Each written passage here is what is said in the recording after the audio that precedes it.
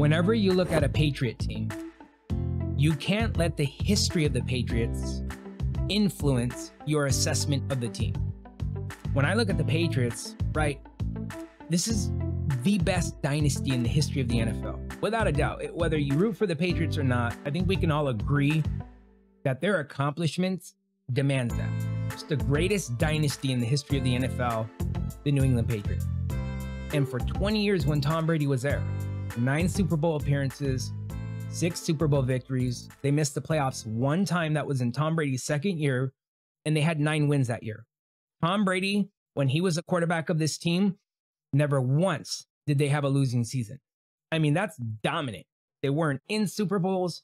They were in conference championship games. They were in the playoffs. They were always in the fight. I mean, if you're a Patriot fan, you're spoiled. I always say Patriot fans are spoiled, okay? Because there are fans out there still waiting for their team to win a Super Bowl. Patriot fans are they're spoiled, right? It's the greatest dynasty in the history of the NFL.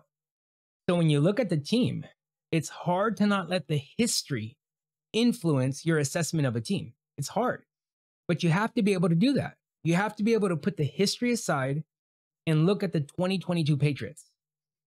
Remember, one of the biggest pieces of that dynasty is no longer there. Tom Brady does not play for the New England Patriots. He's not a Patriot anymore. He plays for the Tampa Bay Buccaneers. And that was the most important piece of the dynasty. Not taking anything away from Coach Bill Belichick, but come on. The guy went to another team and won a Super Bowl. I think that argument is dead.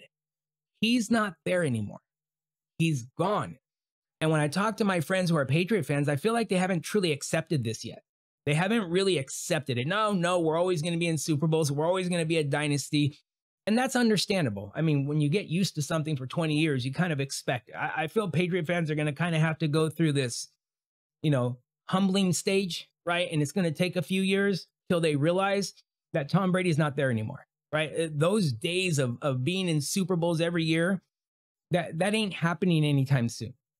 And there's all this talk about Mac Jones, that he lost weight and he's going into a second year and that the team has acknowledged him as a leader and he went to the Pro Bowl last year. Granted, it was as an alternate, but he did go. And, this is going to be his year. This is going to be his year.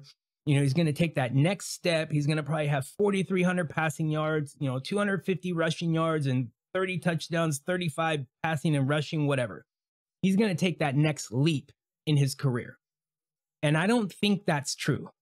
Okay, when Mac Jones was drafted, the reason why he didn't go in the top 5 is because of the ceiling. They knew he was the most pro-ready. Everyone agreed that Mac Jones, coming out of college, was the best plug-and-play, most ready to play in the NFL because of where he played in college and who he played with. Nobody thought Trey Lance, was more ready for the NFL than Mac Jones. So it made sense that out of all the quarterbacks drafted in the first round, right, he played the best. He was the most ready for the NFL. He went with a really good coach. He went with a really good franchise, and he went with a really good team defensively. So he had a decent year, 3,800 passing yards. He wasn't all great with his numbers, right? He was like 15 touchdowns, 17, something like that, yards, same thing. But compared to his contemporaries that were drafted in the first round, he was good. The idea that he's going to take that next step is hard for me to buy into. It's hard. And when I look at this team, when you have a quarterback going into a second year who's limited, he needs a good receiving core. You need to put talent around him, and that's not the Patriot way. They don't like to pay receivers, and they don't like to draft receivers in the first round. They barely started doing it in 2017. Like, they don't like that. They don't like to put a lot of money into that department. And, they spent some money, right? They got Jonnu Smith, they got Hunter Henry, Kendrick Bourne, Nelson Aguilar. But we know now, and Jacoby Myers was there, but we know now that's not an elite receiving core, right? That's not elite. So you have a quarterback going into a second year with a receiving core that's not elite. Hunter Henry was great, but Jonnu Smith, right? Kendrick Bourne, Nelson Aguilar, I guess Kendrick Bourne was okay, right? Nelson Aguilar didn't live up to the hype. Jacoby Myers, I believe, led the Patriots in receiving yards, but not one receiver for the Patriots in a 17-game season caught for more than 1,000 yards. And now they have Devontae Parker, one time in his career, One time out of 7 or 8 years, he's caught for more than 1,000 yards, and that was back in 2019. So when I look at this Patriot team, there's too many things against it. Remember, you got to separate the history, because if you let the history influence you, you'll think Super Bowl bubble. Put that aside. Quarterback who has a ceiling going into a second year with a receiving core that is so-so. They added a receiver that is so-so, and they lost their longtime offensive coordinator who took a lot of the coaching staff with him. And Matt Patricia and Joe Judge, I guess, are going to be calling the offense. And their best player, J.C. Jackson, is gone. Why is that happening? Why is Josh McDaniels gone? Why is your best player wanting to leave? Remember all those days when players would be willing to take pay cuts and work with the team? Usually that happens because they see something, right? I'll take a little less because they see they got a good quarterback and a good defense and a good coach and it's a good situation. All of a sudden, something that didn't happen to the Patriots for years, everyone wants to jam. Everyone wants to get going. Once again, Patriot fans, Tom Brady is not there anymore.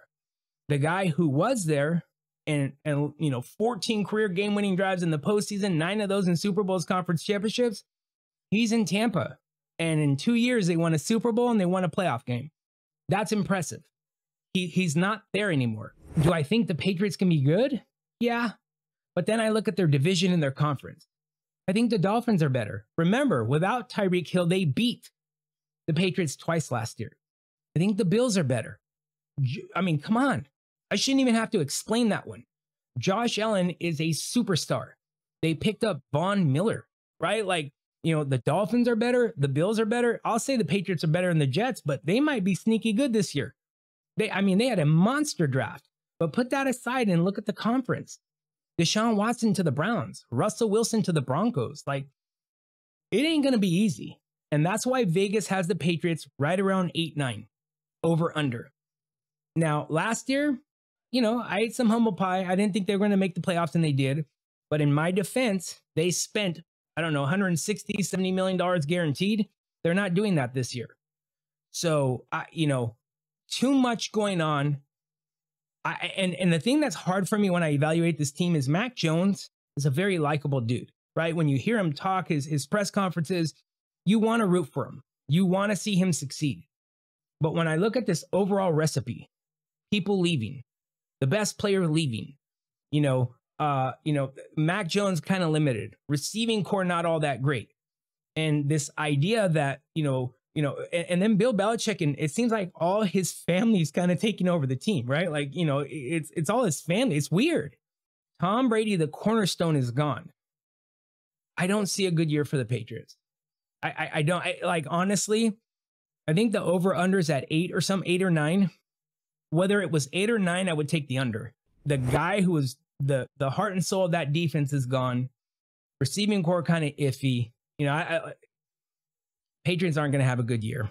Hey everyone, thank you for watching SP Sports today. Please don't forget to click the subscribe button down below. This way you are notified when we post new videos. Also, if you have a moment, leave a comment and check out our other videos.